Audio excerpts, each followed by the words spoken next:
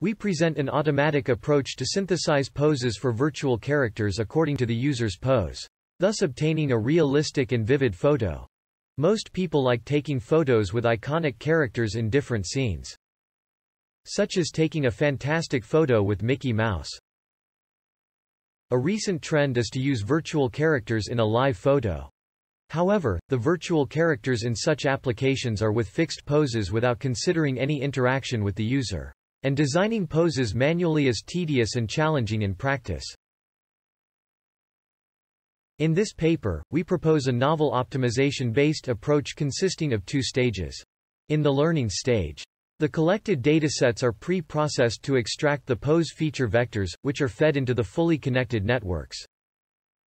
The two trained classifiers are used to evaluate the aesthetic level of one pose. In the optimization stage, the optimizer modifies the virtual character's pose and evaluates the corresponding results iteratively, such that it matches the posed user. An MCMC sampler is used to explore the solution space. We design two strategies to propose a move. Correlation move. If the sampler takes a correlation move, the correlated joint of the selected joint is sampled together. For example, the rotation of the shoulder will drive the elbow up and down. The same for the hip joint and knee.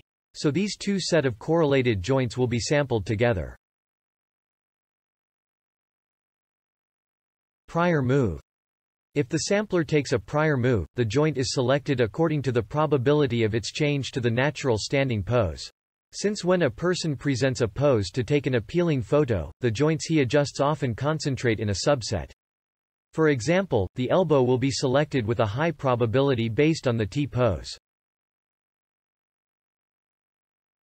This is an example of pose optimization from the initialized T-pose. As the optimization process proceeds, the pose of the virtual character is iteratively updated until the two poses converge to the desired visual aesthetic expression. The optimization finishes in about 250 milliseconds. Here are some photographs with costumed virtual characters, showing different scenes and different presented users.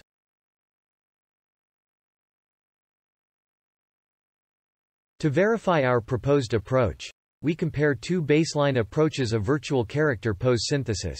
That is, random synthesis, and professional synthesis. In quantitative experiments, we analyze the pose aesthetic expression and synthesis time. Among the three compared approaches, our approach attained advantages in both performances.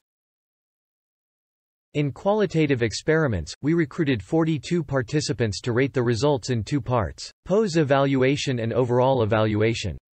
In all cases, our syntheses are more preferable than random syntheses and are comparable to professional syntheses. Please refer to our paper for more details. Thank you.